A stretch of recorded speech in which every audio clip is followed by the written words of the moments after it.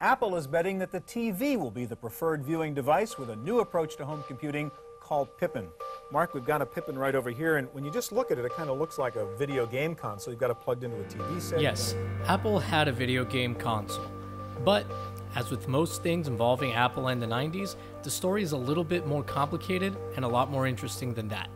These days, it's very rare for Apple to make any mistakes when it comes to product launches. Sure, Apple has its fair share of critics, many of who point to the restrictive, closed nature of Apple's operating systems and the fact that Apple usually charges significantly more than its competitors for comparable hardware as major pain points. Still, nearly everything Apple puts out today turns into a commercial goldmine. For today's story, we're going to look back at a time where almost all of that was the opposite. A time when Apple tried to enter the home multimedia and video game market by opening up its macOS platform to third-party developers. This is the story of how Apple, a toy manufacturer and a company best known in the US for making cars, all came together to create one of the biggest failures in the history of console gaming. This is the story of Apple and Bandai's Pippin game console. In the early to mid-90s, Apple experienced a decline in sales, market share, and a general lack of profitability. The success of some of Apple's low-cost computers from the beginning of the decade, like the Apple LC, led to the cannibalization of their higher-priced, high-end models.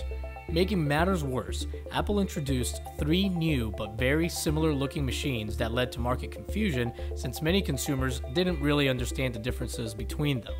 In hopes of turning their fortunes around, Apple treated the 90s like its college years and began experimenting with all kinds of things, including digital cameras, CD players, an AOL-like service called eWorld, and of course, a video game console. Although it was an important, if not the most important feature, Apple didn't design the Pippin architecture just for video games. The Pippin line, named after a smaller and more tart relative of the Macintosh Apple family, would be able to browse the web, use services like Prodigy and AOL, and run interactive multimedia software such as CD-ROM-based encyclopedias. The Pippin was created as an open platform based on the classic Mac OS. Apple didn't intend to manufacture any Pippin devices themselves. Instead, they would license Pippin to third-party developers who would then create and manufacture their own Pippin systems, as well as third-party aftermarket add-ons. These companies would have the freedom to differentiate their version of Pippin in the marketplace through internal hardware innovations. However, they would still have to follow Apple's reference designs.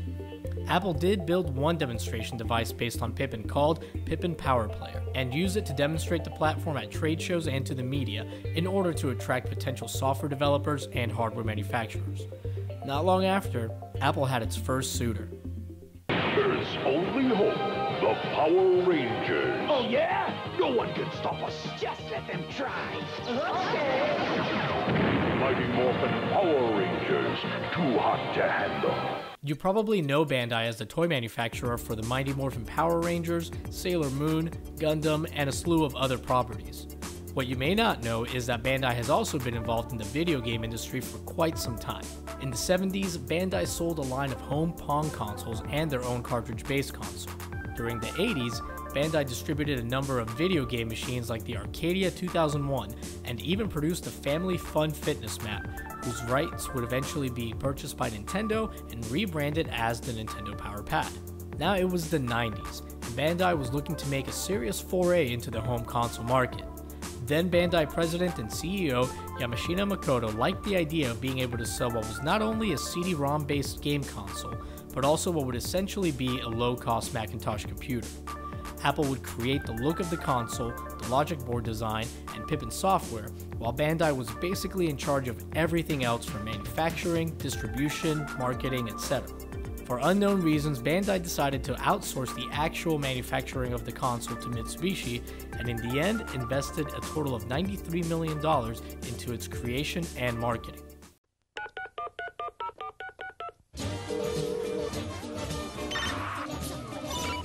In March 1996, the first Apple Bandai Pippin model went on sale in Japan for 64,800 yen.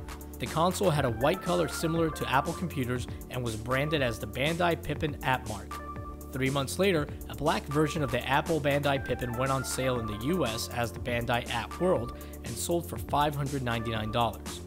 Both models came bundled with a variety of software, and the US version even included a 6-month unlimited internet account from Cynet, which alone was about a $150 value.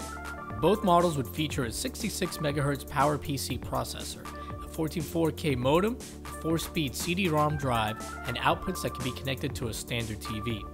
Strangely, the operating system was not located in the Pippin's onboard storage. Instead, it's located on the CD-ROMs for each of the Pippin software releases. The benefit of this was that Apple could upgrade the operating system without having to sell new hardware to the consumer. The downside is that once Pippin software releases ended, it became impossible to upgrade to a later operating system. Bandai never upgraded the system software on any of its CD-ROMs beyond macOS 7.5.2, so in the end, this feature was never even used. The Pippin's games and software were both generally regarded as being lackluster. Despite being the product of two giant companies, it just wasn't enough of a computer or enough of a game console to pull off either very well. Amongst Pippin software was Anime Designer Dragon Ball Z, Gundam Tactics Mobility Fleet 0079, Gus Goes to the Kooky Carnival in Search of Rant, and Power Rangers Zeo vs. the Machine Empire. The Pippin came with a very unique boomerang-shaped controller called the Applejack. There was even a wireless version of it available. There was also the Pippin keyboard with drawing tablet, Pippin modems, a Pippin floppy dock, and a Pippin to Macintosh 80B adapter for connecting Pippin devices to a Macintosh. The Pippin had several forward-thinking ideas for its time. The Pippin was region-free. It could print using the Apple Color StyleWriter 2400 and 2500 series printers. And, unlike other game consoles, Pippin releases would be backwards compatible with future models. For all that the Pippin seemed to have going for it, critics were not convinced. The AppMark would only be able to run software designed for the Pippin flavor of the Mac OS at a time when the full and more popular Macintosh platform suffered from a limited selection and late releases. Bandai estimated that the Japanese version of the Pippin would sell 200,000 units its first year and 300,000 in the US.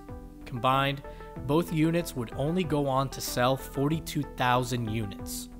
Bandai wasn't the only company to sell a Pippin system, although it was the only one to sell them directly to consumers. Cats Media, a software company based in Norway, became the second and last company to sign a license agreement with Apple to produce Pippin systems.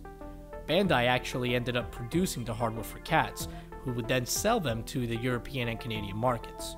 In a lot of ways, Cats Pippin was a far greater success than Bandai's.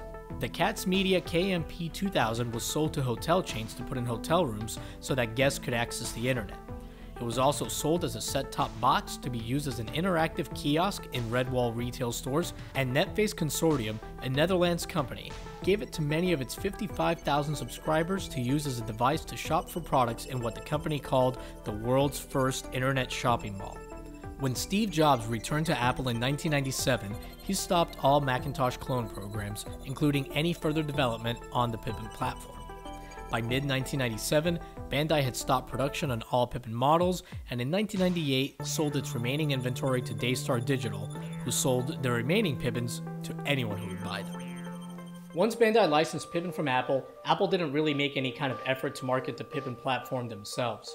All of the marketing was to be done by Bandai and Cats Media. To avoid being confused with Apple's Macintosh product line, Bandai and Cats were not even allowed to use the term computer when marketing the Pippin.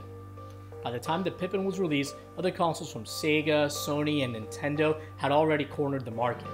Developers had reservations about working with Bandai and Apple, although there is one developer that I'm sure you've heard of that did give the Pippin a chance. Bungie released Marathon on the Pippin. This was sort of a predecessor to Halo. While Marathon proved that you can have great games run on the Pippin, many of the titles released for the console were actually educational. One of its most cited features, browsing the web, actually didn't even work all that well, mostly due to how poorly text would render on a TV.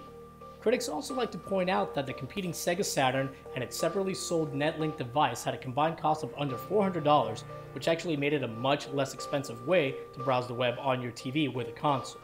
The Pippin remains one of Apple's final failures before Steve Jobs returned to help save the company that he co-founded. With its recent success with iOS gaming, Apple has taken a renewed interest in gaming in general. You can be sure that if Apple does make a return to the console market, this time it won't be to fail, it'll be to dominate. If you like this video and want to see more like it, please be sure to subscribe and check out my gaming documentaries playlist. If you'd like to help my little channel grow, please consider sharing this video on Reddit and other social media. But most importantly, thank you for watching.